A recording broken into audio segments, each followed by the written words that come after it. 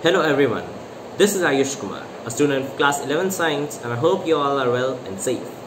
So this council election season, I'm going to compete for the post of vice head boy in our school. And I think I can do this job pretty well, as throughout these years I participated in various academic and non-academic activities, which I believe have developed many skills and qualities in me.